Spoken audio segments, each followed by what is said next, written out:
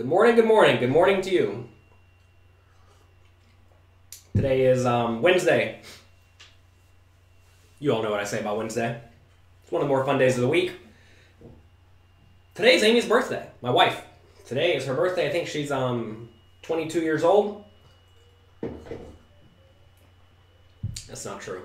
But apparently whenever a lady has a birthday, it's always a 22nd birthday. I don't know what the ideal birthday is for a man. Maybe 36, give or take. I don't know. What's the ideal age for a man? I don't know. I think I'm actually, how old am I? I'm 35, I think. So if I'm 35 or 34 or something like that, we're almost there. Remember when I was young, I really wanted to be like 23. I don't know why I wanted to be 23, because that's what a old man is. Well, now here we are. That's okay. Now we actually are an old man. All right. So, given today is a celebration day, we should talk about celebrating. I've never been a big fan of celebrating in general.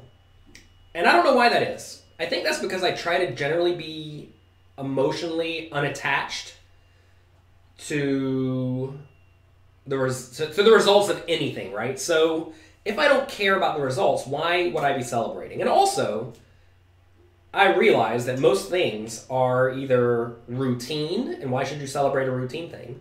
Or they are purely luck-based. And I definitely don't think you should get rewarded for being lucky. You should get rewarded for your skill, right? It's always so annoying whenever you... I remember in the past I would play video poker. And that was the quickest way to get your diamond card. If you played, I think, $25 a hand video poker, which was actually $125 to spend, you get your diamond card at the Harris casinos in like 2 hours.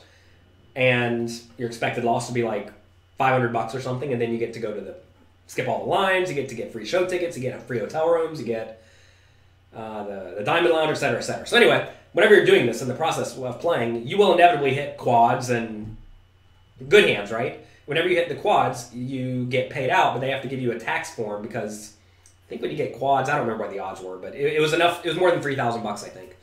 So the casino person would come over and pay you out in cash because that's how they had to do it, and they would tell you congratulations on your great spin. Like in reality, you're purely lucky, right? And especially in a game like video poker, it happens every few hours, so it's like not even a thing. But people like to congratulate other people. And I always want to ask, what is the purpose of the congratulations? I sound very depressing right now, I know. Because it's my wife's birthday. Whenever you congratulate someone for their birthday, what are you saying? Congratulations on surviving another year? I mean, is that a reason to congratulate someone? Maybe it is. I don't know. What if they had a bad year? Congratulating on the fact that they got through a bad year? What if they had a good year? Are you congratulating them on the fact that they had a good year? I don't know, right? You're just doing it because out of habit. And I try to not do things out of habit because, unless they're very beneficial habits, because like, what is the purpose? That said, I realize a lot of people do love celebrating. And I would try to ask them, why are they celebrating? And I think a lot of people need motivation, and a lot of people need encouragement.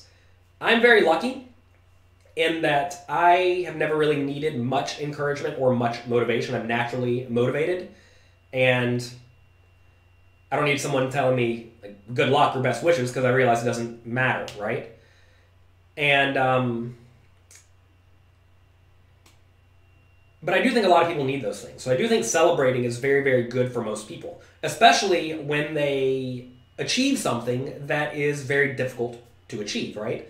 Like, say you win a poker tournament, you need to celebrate a little, especially if you are very disciplined all the other times. Because in reality, you're not going to have that many big wins in poker, and it's perfectly fine to go out and celebrate.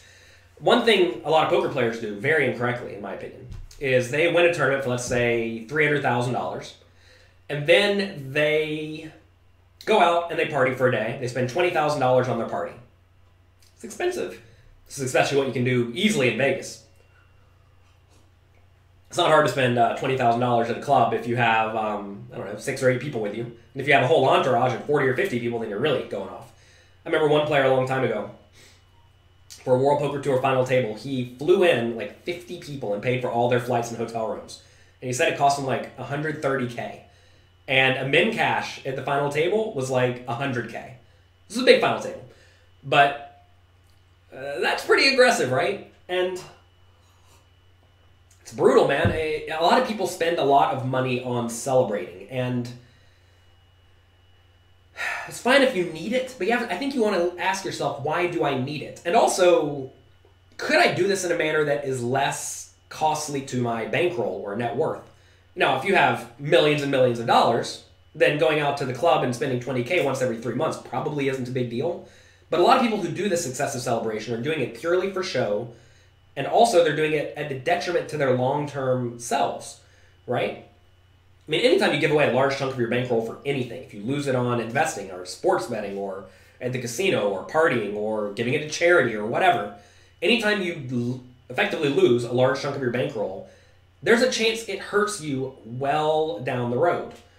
I mean, just imagine you won 20% or 80% as much of what you would win each year. I mean, that's just detrimental. It's well known that if you don't have expenses, you move up way faster than if you do have expenses. And celebrations are effectively a form of an expense that some people incur and some people do not incur. So always ask yourself, what is the purpose? Callum says that's more showing off than celebrating. Well, depends on how you view it, right? For example, whenever I won my tournaments, I won $1 million 2 times. And both times, what was the celebration? One time I went out to dinner with my friends at Ruth's Chris Steakhouse. It was very good. They actually have 2 of them in Vegas, and half of the group went to one, the other half went to the other by accident. And we eventually synced back up. It was funny. We were waiting around wondering where they went. But that cost like $1,000, and I won $1 million, right? It's probably pretty reasonable. Next, it was at Foxwoods when I won, and I didn't have any friends there, so I took my parents out to the only restaurant that was open because the final table ended at 4 a.m. We went to, I don't even know, Fuddruckers? Is that a thing? There's some like dinery type place at Foxwoods that was open 24/7. So I mean, that was the celebration. It cost like $50 or something, right? What I would do whenever I would win a tournament is I would buy real estate. Every time I've won a major tournament, one time when I took second for $750K, I bought some real estate for like, $150K, $200K, $300K, give or take. And that money is essentially locked up. I know I'm not going to be selling it anytime soon. And that investment spends off some amount of income each year, right? Assume it spends off 5% a year. After 20 years, it's essentially paid for itself. Now, of course, there's inflation, so it doesn't really pay for itself. But assuming the asset doesn't go up at all in terms of dollars, you still have it paid off roughly after 20 years. Now, 20 years is a long time. A lot of people want their investments to make them get rich quick immediately. But it's probably not a good strategy because those often will make you go broke. Because nothing is going to 20x up immediately unless it has a very huge chance of failure. Now, of course, if you're diversified, maybe it's fine. Anyway, you want to make sure that your celebrations are not detrimental. That's really the gist of what I'm saying here. And it's easy to screw this up because I understand, especially if you have not had a lot of successes, you're going to really want to celebrate the fact that you have succeeded immensely. And the problem is that if imagine every time you have a 100 buy-in score throughout your career, you just give away 20 of them. Say you win a $10,000 tournament, $10,000 in a $500 buy-in tournament. Is that right? Let's just pretend. Say you win $10,000 in a $500 tournament or a $200 tournament, and you give away 2,000 of those dollars.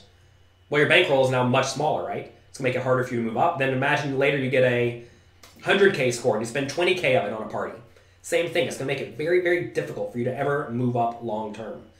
And I want to see you all succeed. How do taxes work when you win a final table? They give you a 1099 and you pay your taxes. I use Teresa Fox. She is excellent.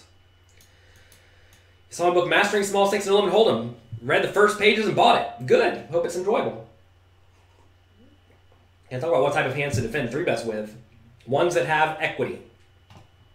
We discussed this thoroughly over at pokercoaching.com. You can get a completely free trial there.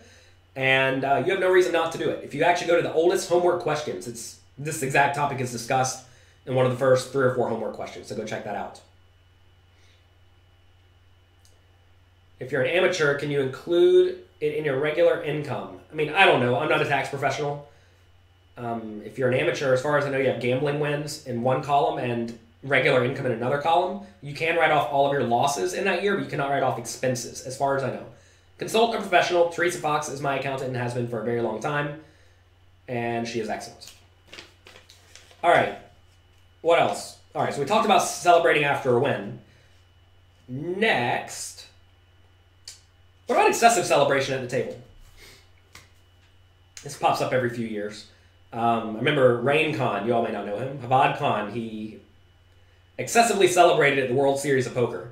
And I think the reason was to try to get on TV. I haven't talked to him about this, but he's normally a very chill guy. And he was celebrating like a ridiculous human, like taking the chair and putting it on his head and running around and acting goofy. And he got on ESPN. And maybe that was his ploy, right? He's a smart guy. I'm sure he could figure this out.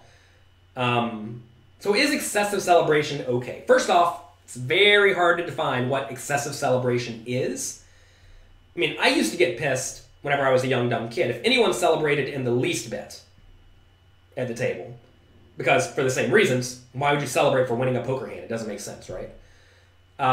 Whenever someone does celebrate at the table, by the way, unless they're doing it as a ploy to try to get on ESPN, they're essentially telling you that they are emotionally invested. Now, being emotionally invested can be good or it can be bad. Actually, I don't think it can ever be good. It can either be neutral or it can be bad. Maybe like a tiny bit positive if it'll somehow make you focus better. But more often than not, when people are excessively celebrating, it labels them, as Natty says here, as a fish. So if you're sitting there celebrating and I realize this guy cares about winning a 10 big blind pot or 100 big blind all in that's worth, 10 buy-ins, you're playing way above your head. All right, good. Now we know this. And we can adjust to take advantage of that, right? If we know someone really cares about the money, they're probably not going to put their last chips in on a hero call. So if you know their range is very condensed, meaning it's a lot of medium string stuff, you can just bet jam and they're going to fold a lot by the river. I mean, I saw this happen. I mean, I did it to a guy in Montreal where I don't remember what place I took. That's how much I don't care. I don't even know what place I took. I think I took 8th or 9th or something. This was like a few months ago, where this guy seemed to care about the game very, very much. Probably got into a satellite. And so there's a spot where I just had to stone nut low and decided to run a bluff for no real reason beyond my subconscious was telling me this guy's range is condensed, my range is not. And we bet jam it, and he folded on the river, probably something like top pair. He got there on the river, thought for forever. It's like, man, I don't know if I can fold this. And it's like, yeah, I know you have top pair. You're supposed to call. But he didn't because he cared about the money. If you can spot people like that when you know their range is condensed, you can just run them over. What's the best lower buy-in World Series of Poker event for this year for the money in terms of structure? I don't know. I don't care about structure so much. All the structures are roughly the same. I know they have that $500 tournament with no rake. So you should probably play that one if you care about a decent structure with no rake. When you cash in a big tournament, how much do you tip the dealer? I make sure the dealer gets tipped roughly 3%. Fortunately, most casinos take out 3% for you. Good morning, Kim. You just signed up for poker coaching for 3 years. Is it going to help this newbie? I sure hope it does. As Kevin says, if you use the lessons properly, you will definitely improve, and I completely agree. You're working from home from today. Gosh, I can't talk. It's your first time being here. I can't even put a sentence together. Well, sorry. You're working from home today. First time you're able to catch us live. Good. Glad you're here. Natty also says, being emotionally high or low when celebrating or being sad can keep you from noticing important tells or even paying attention to the game, etc., etc. Mark says that this tournament is the Big 50. $500 buy-in tournament, the Big 50 is a great one. I mean, you're probably not going to win a bracelet because it's going to have 20,000 people, but no rake, which is great, and probably at least an okay structure. A better structure than most $500 buy-in tournaments. Did I plan this stream ahead of time, or am I just ranting about celebrating? A little bit of both. Every day, I write down some notes. I don't know if you can see that. I write down some notes every day. Here's all the notes we have so far from a little coffee. So maybe, I don't know, 100 something. Whenever we get enough of these, I'm going to make a book out of them, whenever I have free time. The very first one. Oh, look, we had almost no notes on the first time. The very first episode of A Little Coffee. Pushing over raises plus callers, plus a call plus callers. Make sure you show the math.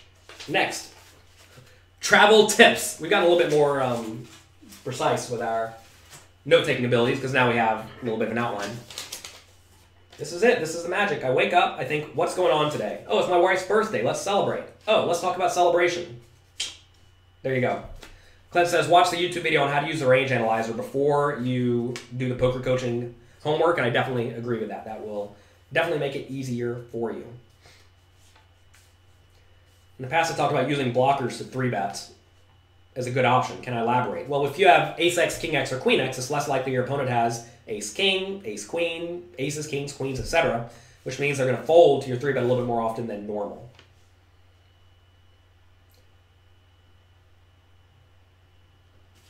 Plan going to the World Series. You've been there 5 times. Deciding what part of the World Series to go. Mike, it depends on what your goals are, right? Depends on what games you want to play. So look at the schedule, figure out what you want to do, and go from there. A lot of people say they want to win a bracelet. If that's the case, play smaller fielded events, right? If you want to play a lot of low buy-in events, I'm sure they're in the, well, I can tell you, they're probably in the middle to beginning of the series, because I know I'm not going to be there then. If you want to have a chance to play the main event, well, obviously go then, etc., etc. Tournaments with antes versus the big blind ante should be adjusted for. Really, there's not a big difference, unless you're very shallow stacked. If you're very shallow stacked, then yes, there's a difference. But ideally, you don't want to be very shallow stacked. All right, back to excessive celebration. Listen, people are allowed to celebrate. You actually want them celebrating because it makes it clear to you that they are not good. Or like more prone to be not good than the average player, okay? So don't be offended. Don't be emotionally distraught when someone is celebrating. And whenever you are a winner, you want to make sure that you are a good winner, right? You want to make sure that you are a gracious winner. You don't want to be a jerk. I mean, you'll see some people who are not necessarily excessive celebrators, but malicious celebrators. They say things like, yeah, screw you, you suck, when they're raking in your money, right? So is that okay? That starts to be a little bit not okay. But again, you should not be offended by what people do to you. Because in reality, they are telling you a lot about themselves, and that will give you an immense amount of information. Like if someone's saying, haha, screw you, it means that they had some sort of grudge against you. And maybe they still do. And that's fantastic, right? The fact that they are trying to actively outplay you or trying to get you because they're going to be playing some horrible strategy, and if you just play fundamentally sound or just to take advantage of them, you're going to crush them. Amir says you just want a ticket to the $2,500 tournament.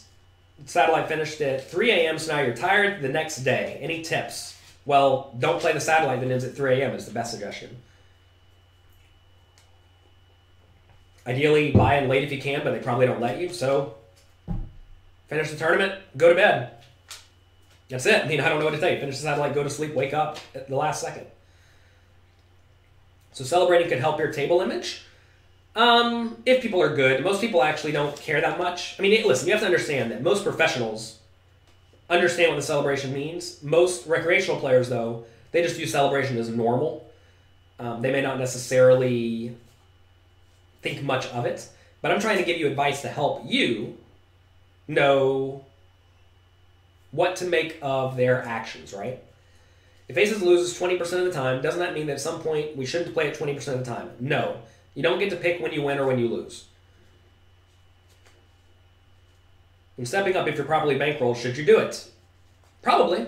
If you're beating, let's say, 1-2 and 2-5, start playing soft 5-10 games, right? If you can play them in good times, like good hours, like let's say you know there are 3 bad players in the game who normally play 2-5, it's probably fine to hop in, right?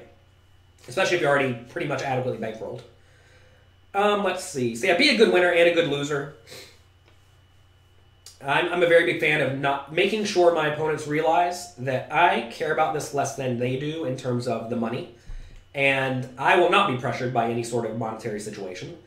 And that strikes fear in a lot of people because at the end of the day, a lot of people do care. Whenever I have been heads up 3 times in my career for World Poker Tour titles, there's never been a chop offered, never a deal offered by either player. And to be fair, every time I got heads up, it was against another good poker player, right? I was never against a recreational player. And we all probably presumed the other guy cared about the money more on both sides of the table. I know I don't care at all. So maybe other people don't care at all too, right? And anyway, if no deal is offered, or if a deal is proposed by one party and the other snap shoots it down, that's terrifying for a lot of people.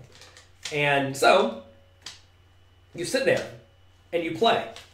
And it says when you show you don't care, it throws them off their game. It does, because a lot of people care very much so about large swings to their bankroll. And if you're playing heads up for $500,000, I mean, that's a big swing to anyone's bankroll. And if I don't actually care that much, and you do, that's scary. You want to scare them. How do you adjust from cash to tournaments? Realize in tournaments you're playing all sorts of different stack sizes. If you look at the quizzes, or the homework challenges and the quizzes at pokercoaching.com, you will see that there are various stack sizes. And that is on purpose because tournaments require you to learn to play all the various stack sizes. In general, though, you just don't want to go broke so often in tournaments, so you should be a little bit more cautious making thin value bets and big hero calls. It's funny because you hide your emotions when playing and you end up suppressing them when you win. I mean, Netter, I think that you have to ask, am I hiding emotions or am I just straight up not feeling them? Because I know I just straight up don't feel them, right? So if I just straight up don't feel them, I'm not hiding them. And you'll find that if you start not feeling some emotions, because you understand math, you understand you're supposed to win sometimes, etc., you just stop feeling them on both sides of the coin.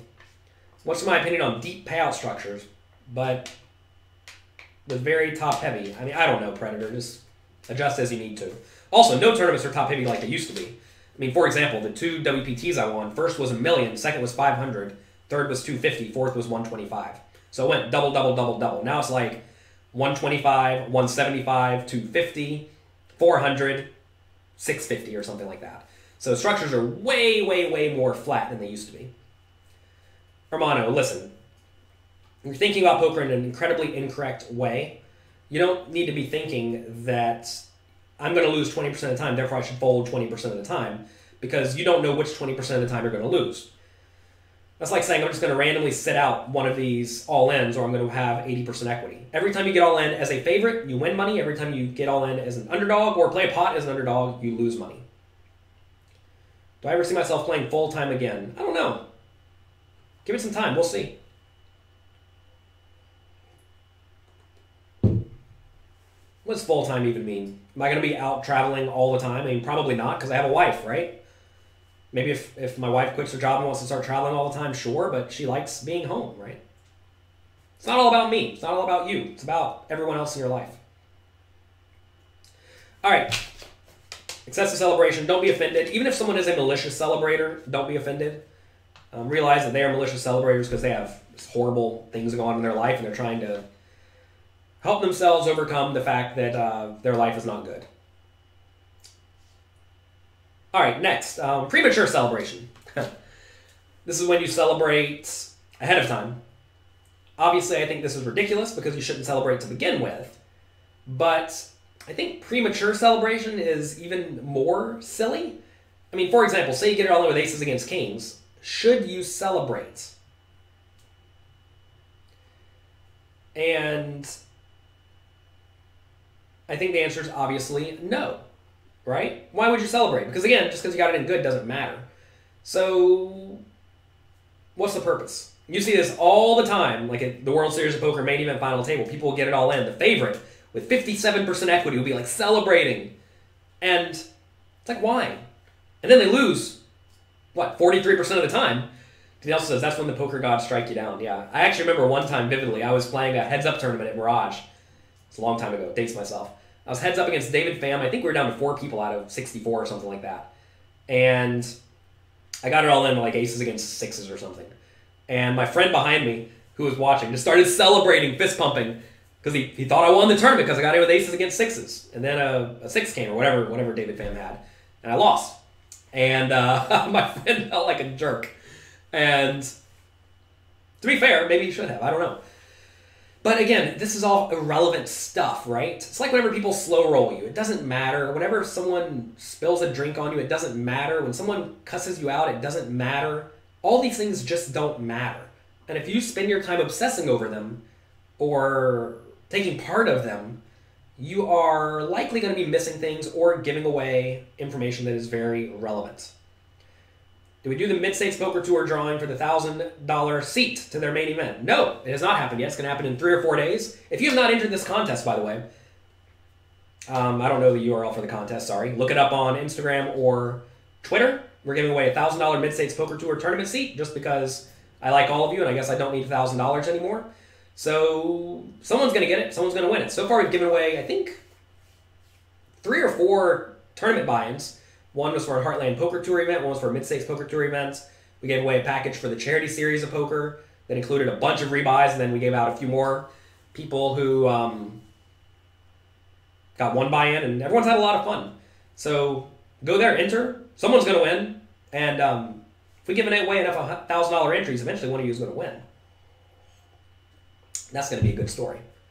May have to invest $500K before that happens, but I'm willing to do it. Let's see. You've been following me since Jesus Ferguson spoke highly of me. That must have been many years ago. I've improved your game. Well, good. Thank you. You just watched my Pokerography episode. You can watch this at jonathanlittlepoker.com/pokerography. POKEROGRAPHY, I think. Both you and Amy were tear-eyed in the end when she talked about how, well, such a huge admiration for my amazing work. Well, thank you. I do my best. All you can do is work hard. Dragon, yeah, David Pham is a beast, man. I don't know if he still is. I haven't seen him playing much recently. I see him at the World Series every year. I think he mostly hangs out in LA now. But, yes, he is rough. What were you feeling when I won the first $1 million tournament? I looked emotionless. I was emotionless. I was actually annoyed because I got it in bad. I didn't want to get it in good. I wanted to get it in good and I didn't. So I was annoyed at that. That's how I felt then. Obviously, that's a ridiculous way to feel. Do you have a PPP poker group you can join? Yeah, don't do that. Unless you don't like your money. Let's see. Celebrating early will also crush your mindset. Once the river takes you out, you get the old entitlement tilt. Yeah, maybe that's it, is it? When people celebrate ahead of time, they think, yes, I am supposed to win this. And obviously you're not supposed to win this.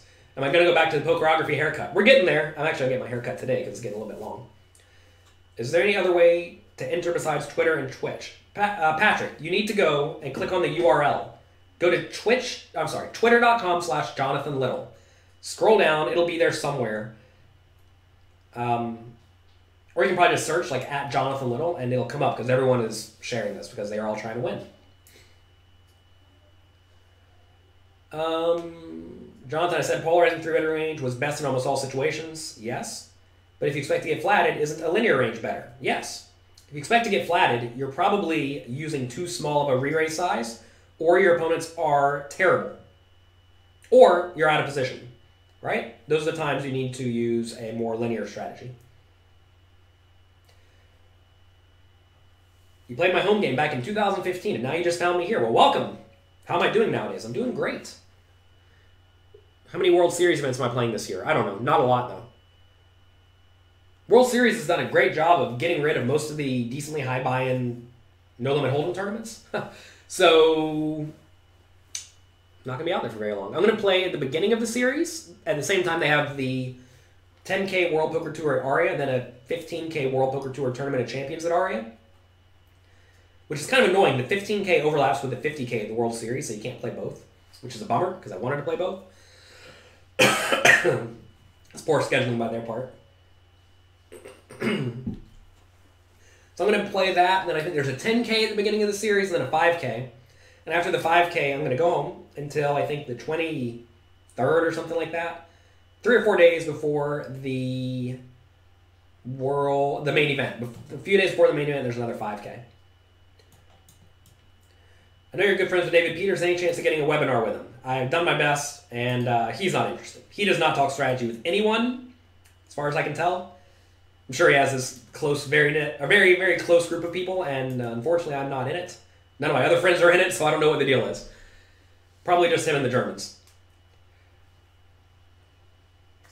What's the best advice to give all of you? Oh, it's my everlasting positivity. Funny enough, I used to be a very negative person. I know you all probably don't believe that, but I used to be incredibly negative. And I don't know what happened. A switch flipped in my brain where I realized you get to choose if you are happy or not. No matter your situation, you can find something good in it. If your situation is bad, you can look at that and view it as an opportunity, right? It's very exciting to have an opportunity ahead of you. And that's when things are going bad, right? When things are going great, you have even more opportunities and you have things to be thrilled about. What book am I most proud of? I don't know. It's a tough question. Every time I put out a book, I presume it, well, yes, I've done good work on it. I'm generally proud of it.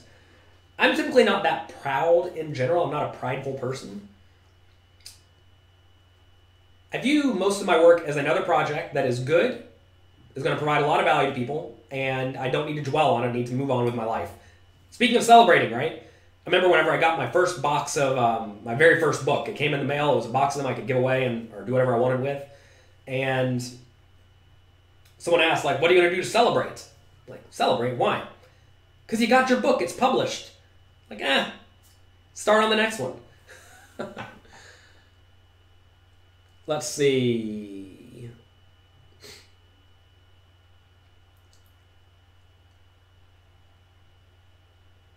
How many tournaments can you fit in a week at the World Series of Poker? A lot. A whole lot. 2 a day? 3 a day? I don't know. If you do play 2 or 3 a day, you're not going to do so well. It's actually funny. Whoever plays the most World Series of Poker events each year is always the biggest loser because that's the person who never cashed and got to enter the most. Who was my first poker buddy? Dave Benefield, Raptor. How did I find him? I was on a poker forum, and we were like-minded, playing the same games, and we became friends. Do you ever fold kings pre-flop? I have an article on that on my blog.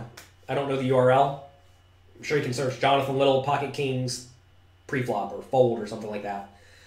Basic answer is no. If you have to fold it, you probably played it poorly.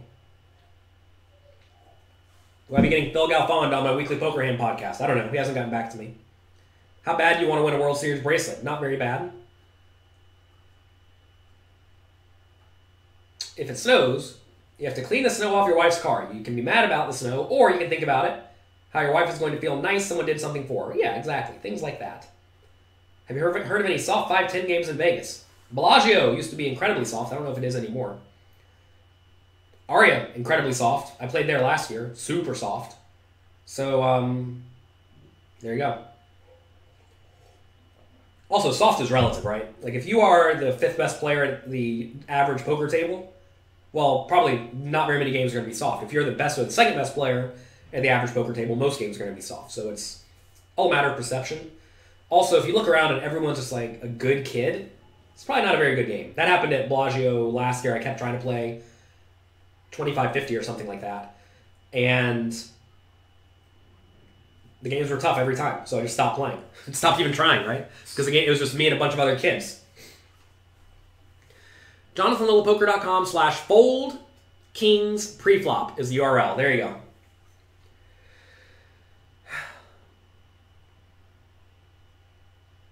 Let's see.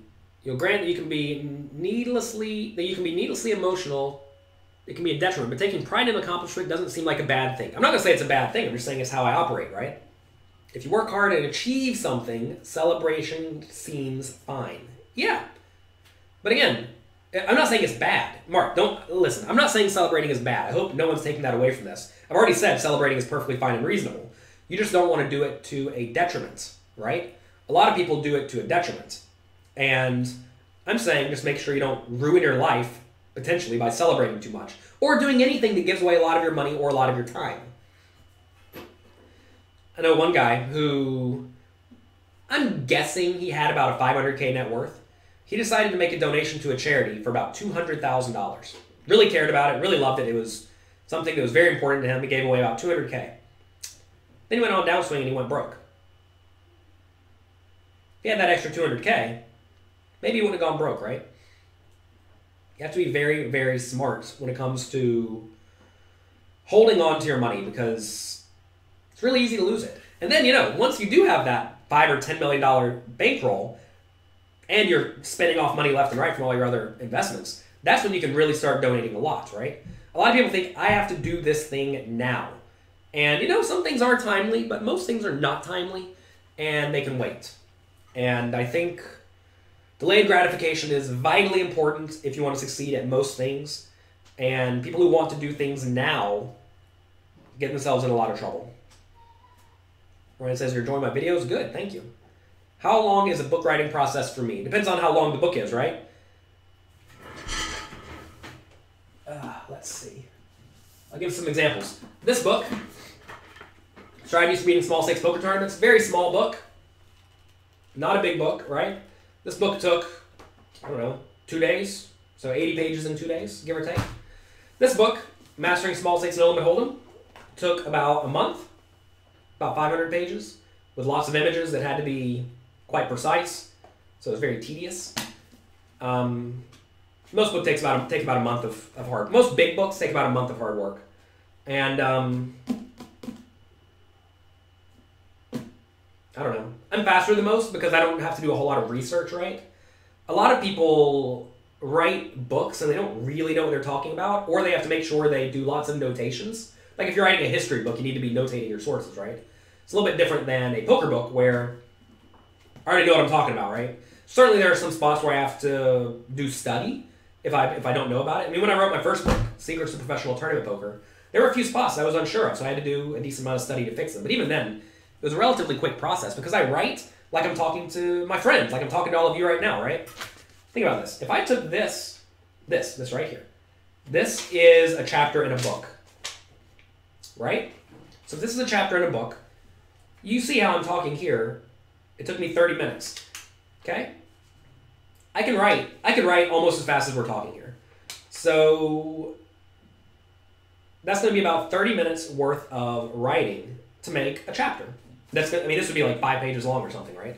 So 30 minutes for 5 pages. How much is 500 pages? 3,000 minutes? How many hours is that? 60? 60 hours for 3,000 minutes? Then I have to go back and edit it, right? You go from there. So, I don't know. It takes about a month to write a good one.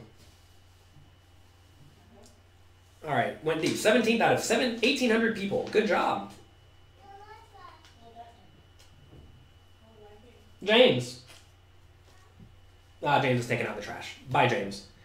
I'm a machine, yes. I mean, you have to understand, when I say working, I'm like sitting here grinding. Last night I'm actually in the process of something. I stayed up until 1 a.m. working on a project because I like it. I love it. I don't mind it. I know it needs to get done. I want to get it done, and I'm having fun doing it, right? So be aware of that. In regards to what the best book is, nothing compares to Excelling at No Limit Hold'em. It's by far the best book out there. Ooh, I agree. It's a very good one. Listen, I have to be very honest. Currently, my 2 best books are these 2. Excelling at No Limit Hold'em. We did it with lots and lots of other world-class players. This was actually a fun project because we did webinars with a lot of them. And big book, right? Another very, very big book. This one I thought was going to be the fastest book ever because I thought, actually, funny enough, Amy told me that I'm an idiot when I did this. I thought, okay, everyone's going to turn in about a 25-page chapter. Takes me a day to write 25 pages. So it'll take them, let's say, a week each. I'm going to give them all the task at the same time, so that I'll have all of the content in hand within a week. That's what I thought. You know how long it took? It took 1.5 years to get all these people to get me 25 pages. A few of these people, I actually had to go to their home and sit with them while they wrote it. Because a lot of poker players have issues with procrastination, with desiring perfection. So this project, which I thought would literally take me a week to get the content in hand. It took a week. It took a year and a half. And then I still had to edit it all because most poker players also can't write very well. So that took another... It's actually almost harder to edit than it is to write yourself. Because you have to change it into not your tone, but their tone. But well written, right? And this was a big project. Then we did the webinars. I thought we'd knock those out every 2 or 3 weeks. That ended up being a year and a half long process. It was a lot of work. You can see all the webinars, by the way, at excelling@NoLimitHold'em.com or hold'embook.com, either one of those. This book, though, is a very great guide to how to play fundamentally sound No Limit Hold'em. This is more of a series of 25-page chapters on whatever each of these people are the best at. This is a complete guide to No Limit Hold'em, so different. It's a little bit different, but I like those. How do you purchase these books? Any links, please. Go to jlpoker.com/books. jlpoker.com/books is where you can find all those books. If you click those, I get a tiny little clickback. I get a tiny little bit of a kickback from the sites. You've been an editor for 7 years and you're still convinced writing is just something people either can or can't do. Yeah, quite possibly. It's a hard thing to do, right? I found it just... It's like I'm talking to you, right? I'm trying to help you better your lives. I realize it's my duty as someone who has spent a lot of time bettering themselves and who has benefited a ton from other people's work. It's my duty to give back to people. And if I do not do that, I am not doing right? I mean, I want to do the right thing. And if I have information that can help people who care about bettering their lives, if I can help them better their lives, it's what I need to do. And that's why I do it, because I want to help all of you. HL says there's a few misprints in mastering the printed version, the first edition. Yes, there are. There are 3 incorrect charts.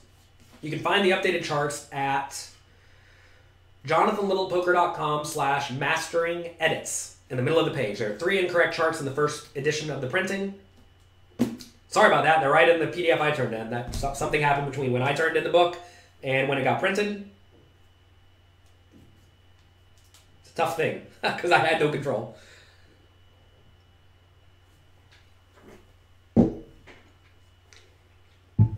Let's see.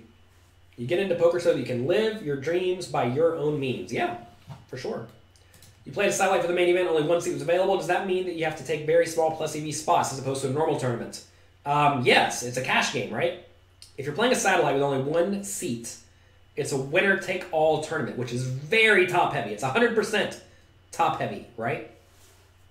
And that means you're playing a cash game. So you should be taking like literally any decent edge that comes up, especially if you don't expect to have more edges in the future. I mean, you have to realize there's no benefit at all in moving up the payouts, right? Michael says you've been playing No Limit Hold'em for years. You joined poker coaching over the weekend and you love it. Good. If you have not signed up for pokercoaching.com, you can get a completely free trial for a week. Go to pokercoaching.com and sign up. No credit card required. You do have to have an email address. That's all you need.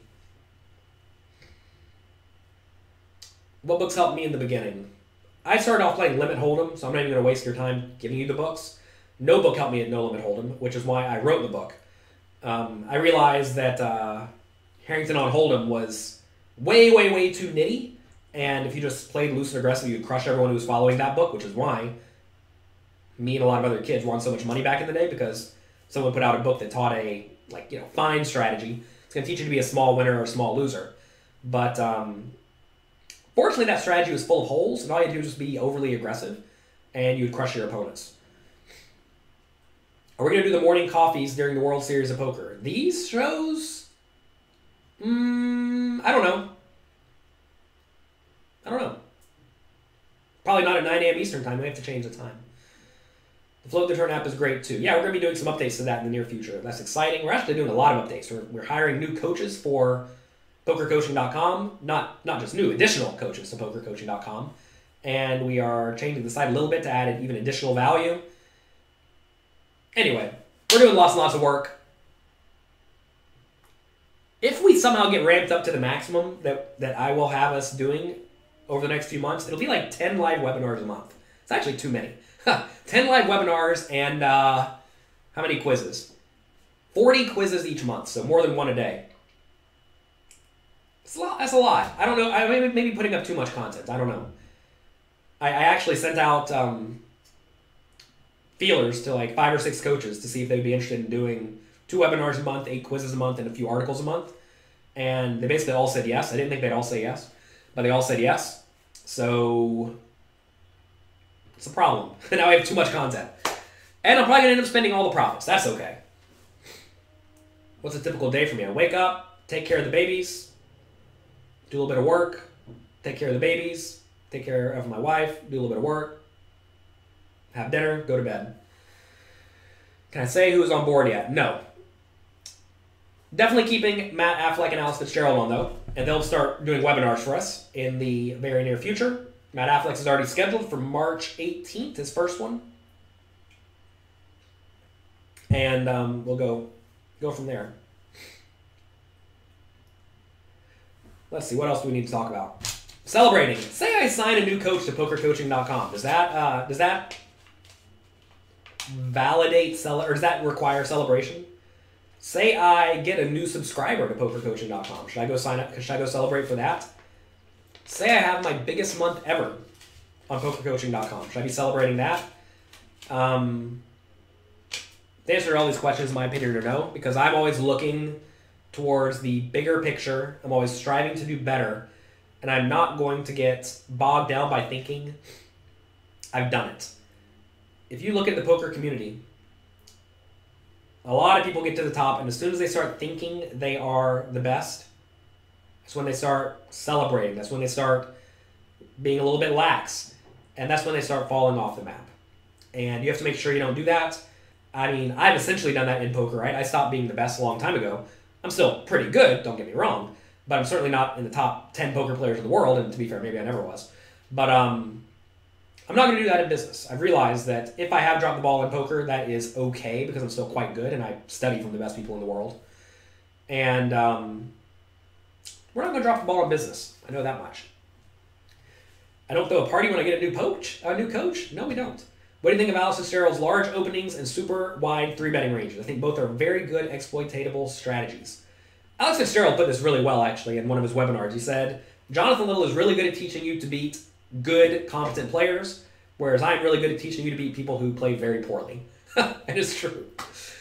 I'm certainly not the best exploitative player in the world. I mean, I try to make adjustments to the best of my ability, but at the same time, I'm not playing in like $200 buy-in tournaments on a regular basis. I'm playing the very high stakes, right? And it does take a slightly different strategy, so be aware of that. Do you play on America's Card Room? No. I do not play on any of the unlicensed sites. Let's see. Every day your feet hit the floor is a reason to celebrate. Yeah. So what do? Do you go spend $20K a day on going to the club to celebrate, or do you have gratitude and then move forward doing productive things, right?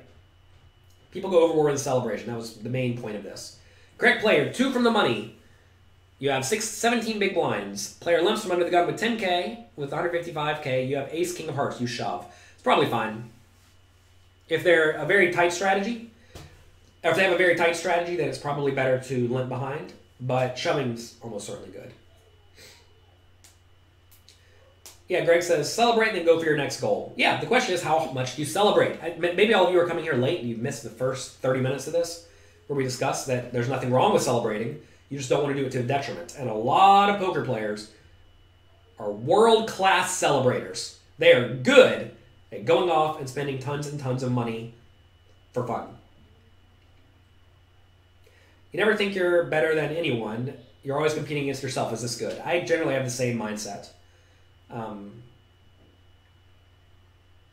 just try to not get worked up in this, right? My goal is to be the best I can, and that's it. I'm trying to not... Well, I know I don't try to get involved with like leveling wars or being envious. A lot of people have problems with envy, like horrible problems with envy. They see someone winning a tournament, and they think, oh my God, I need to be like them. And then they see someone else, and they think the same thing. And next thing you know, they're feeling awful about themselves. But you have to realize, in the world of social media, you only see the best of people. I mean, sometimes you see the absolute worst. But for the most part, you see the highlights, right? And looking at someone's 1 minute long highlight reel each day is not indicative of their life at all. Like, at all. So do not think it is. Let's see.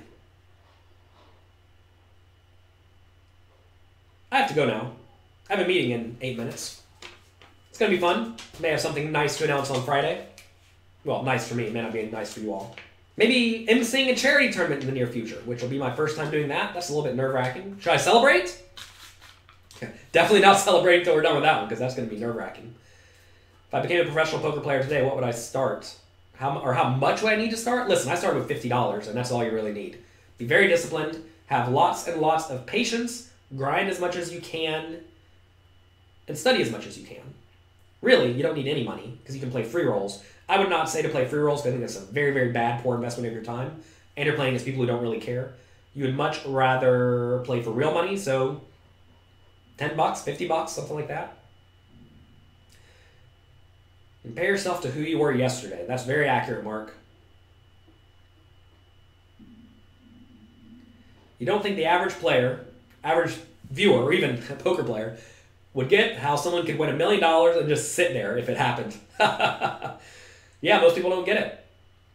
And that's why we succeed, right? I'm not trying to appeal to the average TV viewer. Maybe I should have done that more because they all think I'm a robot. Maybe this is me trying to appeal to the average viewer a little bit more to let you all know I'm not actually a robot. Maybe I'm a little bit, but not such a robot. But yeah,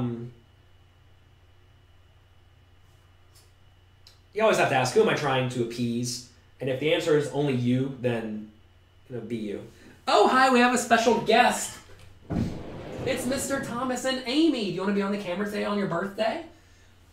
Amy says absolutely not. Amy's hair looks like she's been sleeping for 18 days and hasn't showered at all. Here's Mr. Thomas. I'm going to say, oh, you're such a big boy now. Mr. Thomas, stand. Can you stand up? Look, he's standing. He's literally standing. He's so big. Oh, you're such a sweet man. He's a sweet, sweet man. He's been sleeping through the night. He slept, what, 4 nights in a row? Yeah, from like 9 to 5. 4 nights in a row from 9 to 5. 9 to 5 is 8 hours. That means Amy's getting at least 8 hours of sleep each night now. Oh, no, that's not right. That's not right. That's not how that works. Everyone's saying happy birthday to Amy. Everyone is. So that's good. Thank you all for the birthday celebrations. Thank you. She does exist, but she's camera shy sometimes. Maybe we can get her on in a few days. Maybe on Friday. We talked about celebrating today. I said it's okay to celebrate a little bit, but not a lot. Mm-hmm. You think that's wise? She says yes. All right. Have a great day. I have my call in just a second. Good luck. Have fun. Be nice to someone. If you celebrate a little bit. Make sure you enjoy your life and make the most of it. I'll talk to you on Friday, 9 a.m. Eastern Time. Also, if you enjoy this stream, click like, click subscribe, and tell your friends. Talk to you later. Oops, I clicked the wrong button. Oh my gosh. We have not ended yet.